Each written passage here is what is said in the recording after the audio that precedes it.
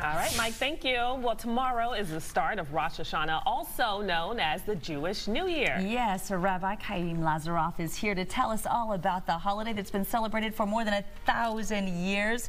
Welcome. Always nice to see you here. Thank you. Let's walk through some of the traditions because you brought in some ideas just to give us a better idea for those who don't know about it. Yes, so actually we've been celebrating Rosh Hashanah for 5,784 years. There you go. 5,784 years since the creation of the world is what it marks. The creation of man, with the beginning of creation.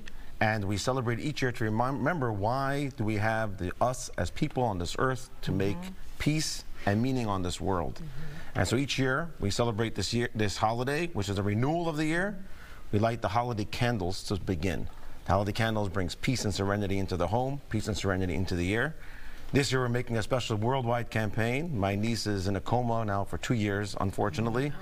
And she just turned 3. And usually in Jewish tradition, when the girl turns 3, it's time to begin lighting the holiday candles. She can't light. Her family are asking that everyone should light the holiday candles. And if you light already for the holiday, light it 5 minutes earlier so that you can bring in the holiday an extra 5 minutes of serenity into your life. So that's how we begin the holiday. That's special. You also have food. Yeah, tell us about this. It smells so good, too. Yeah, well, yes. So we have a couple of traditional foods. We start with the meal with a cup of wine. This is the raisin challah. We do all kinds of traditional things. Challah is a Jewish bread we eat for Shabbat and holidays. On Rosh Hashanah, we add raisins, so you can have a raise in your salary. Just kidding. There you go.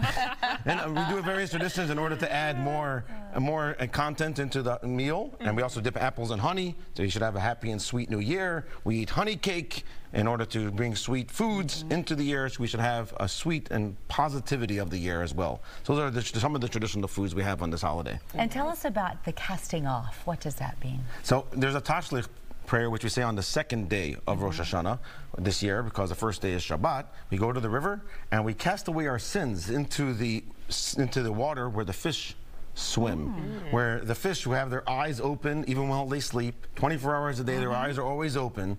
We want that God should give us an open year in this year of Tafshin Pei Daled, which in Hebrew is Tehei Shnat Dela Ptucha. May it be a year of open doors. We should open doors to all possibilities this year. Right. And that's our hope and prayer for this year. And tell us about this horn. What's the significance here? So we blow a horn as part of the central commandment of the mitzvah as described in the Torah, is that you must go to the synagogue and hear the horn being blown. If you can't go to synagogue, you can hear it at home. We want to hear what it sounds like. So we have the large horn, which is also beautiful, but we rather blow with the ram's horn. Okay. Because the ram was actually used in the binding of Isaac as a replacement for his sacrifice.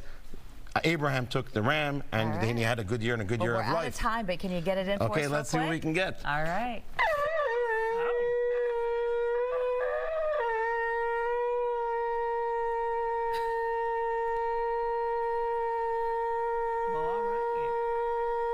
The guy's got some pipes. I know. Thank you for sharing this with us so much, Rabbi. And he keeps going.